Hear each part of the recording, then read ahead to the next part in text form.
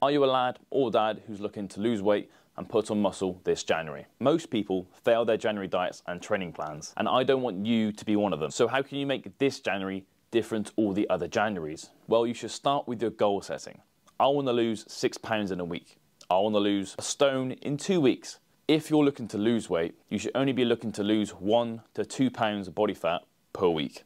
Don't dismiss losing only 1 pound of body fat. If you lost 1 pound of fat a week for the next 6 months, you'd be pretty damn slim. So set realistic goals. If you need some direction with losing weight or gaining muscle, there's a free plan in the link in my bio. Next point on goal setting. Lads, you can lose a ton of weight by eating 1,600 calories a day. I've seen loads of guys, 6-foot guys, put themselves on 1,600 calories a day, and within the first 1 to 2 weeks, they lose a bunch of weight.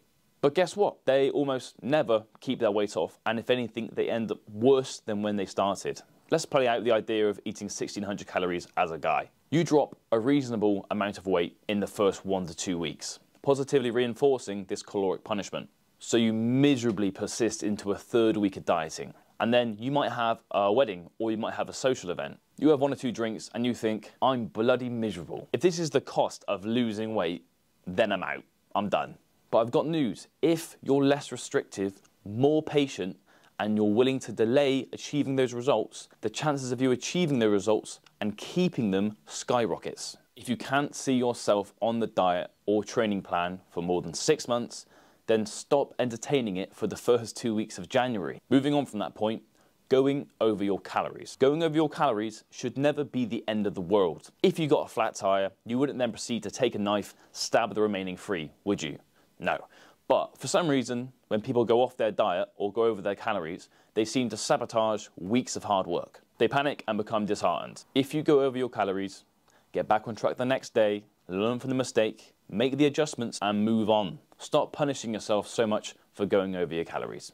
My next point is a little bit cliche, but it's cliche for a reason. Your reason why matters. The reason why you want to lose weight. The reason why you want to gain muscle. You know how horrible your alarm is first thing in the morning. I've got a trick to make that alarm way less crappy. If your motivation for getting out of bed to go to the gym, for losing weight, is based in making yourself look better naked, then your brain has a relatively easy time performing these mental gymnastics to give you every reason to press snooze. But here's the trick. If you anchor your reason for losing weight, for getting out of bed, for getting to the gym, outside of looking better naked and flexing in the mirror, like being able to play with your kids without pulling your back, living a longer, more full life for your kids, or becoming way more confident with your kids off to help with your dating confidence or your relationship. Whatever it is, have an undeniably important reason to not press snooze. Make the goal bigger than you. And when it's just you against your thoughts, you can pull on that reason to get you out of that frame of mind. Okay, finally, it's January. It's the time of year when everyone seems to think they should shift some timber. But should it be that way? Or is it just what you and your friends have done for the past 5 or 10 years? Have you thought about changing your approach this time so your results actually stay? Some of you shouldn't be focusing on restriction. You should be focusing on adding things into your lifestyle and routine, like a protein target, 10,000 steps a day, 2 liters of water a day, 2 gym sessions a week.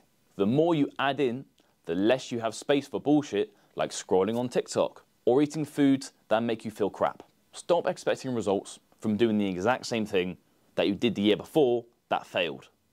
Hopefully you found this helpful. If you did, share it with somebody who's looking to make a change this January. If you're looking for some direction and help this January, there's a free plan in my Instagram bio. Anyway, thank you for listening or watching wherever you are. You can find me on TikTok, Instagram, Facebook, Spotify, YouTube, all as Harrison Trains. Thank you.